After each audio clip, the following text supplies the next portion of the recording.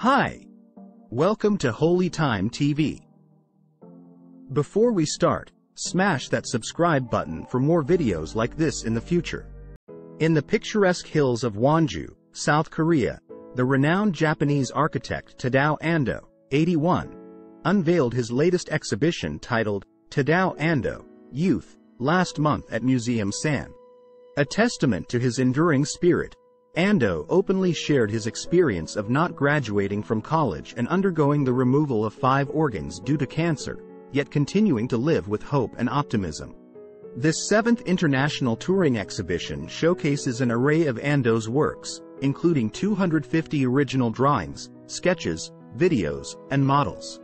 For the first time, the exhibit takes place in a space designed by Ando himself, Museum San, which was commissioned by the late In-hee Lee, a former advisor to the Hansel Group, and opened in 2013. Ando, born in 1941, began his architectural journey as an autodidact and started his design work in 1969. In 1995, he received the prestigious Pritzker Prize, often referred to as the Nobel Prize of Architecture. He is known for his iconic works, such as the Church of Light in Ibaraki, Japan, and the ongoing Naoshima project, which has spanned over 30 years. In South Korea, Ando's works include the Jeju Bont Museum, Glass House, Yeoman Museum, Church of the Heart in Gyeonggi Province, and the LG Art Center in Seoul. During a press conference and lecture held last month, Ando discussed the concept of youth, stating that it is not limited to one's teenage or young adult years but instead extends throughout one's entire life. He shared the story of his entry into the world of architecture, which began when he took up a small bar interior design job after high school graduation. His architectural education came from books and travel, including studying the work of Le Corbusier by copying his designs. Ando's signature style features exposed concrete, a material that is easily accessible yet challenging to work with.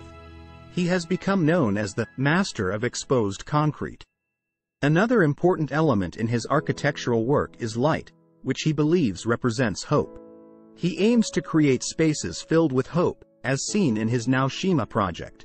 For successful architecture, Ando emphasizes the importance of a good client, sharing his experience working with the late In-hee Lee, who asked him to create a unique building that would draw visitors to the remote location. Today, the museum attracts more than 200,000 visitors annually, fulfilling Lee's dream.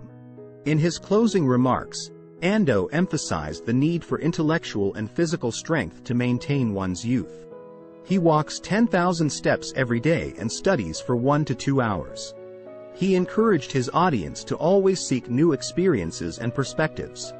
Beloved friends, today I want to share with you an inspiring message of hope that reminds us that our youth is not limited to a certain age or stage in life. It is with us as long as we live, as long as we breathe, and as long as we have faith. I am reminded of a powerful verse from the Bible, Isaiah chapter 40 verse 31, which says, "But those who hope in the Lord will renew their strength. They will soar on wings like eagles. They will run and not grow weary. They will walk and not be faint."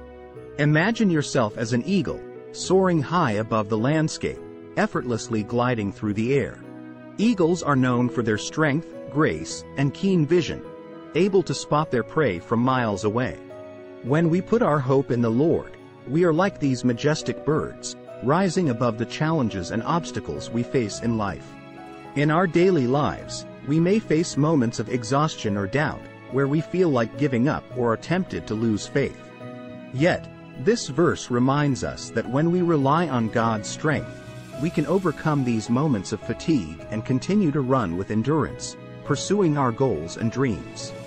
Furthermore, walking without growing faint represents the idea that even in the mundane, everyday moments of life, we can find the strength to persevere when we have our hope rooted in God. It suggests that we can experience a spiritual renewal that empowers us to keep moving forward despite the trials we face. To sum it up, Isaiah chapter 40 verse 31 is a beautiful and vivid illustration of how placing our hope in the Lord can give us the strength, endurance, and grace to rise above life's challenges, soar like eagles, and experience the fullness of life in His presence. So, whenever you feel weighed down or weary, remember this verse and let it inspire you to renew your strength and take flight in the limitless possibilities that come from trusting in God. As we face challenges in our lives, it is essential to remember that our hope and faith in the Lord will renew our strength and revitalize our spirits. We can find our youthfulness in the energy and vitality that comes from placing our trust in Him. When we put our hope in the Lord, we are destined to rise above our circumstances, like an eagle soaring high above the storms of life.